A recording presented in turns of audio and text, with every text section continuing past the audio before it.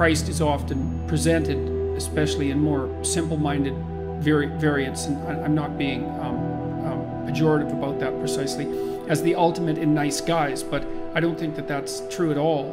That's a reasonable characterization at all if you read the gospel accounts, because he was someone who was certainly capable of saying very, very harsh things to people, and was also identified very strongly as a figure who was capable of using judgment and distinguishing between what was positive and what was negative. And that capacity for judgment is something quite different than the mere nice guy compassion that would be associated with high levels of trait agreeableness.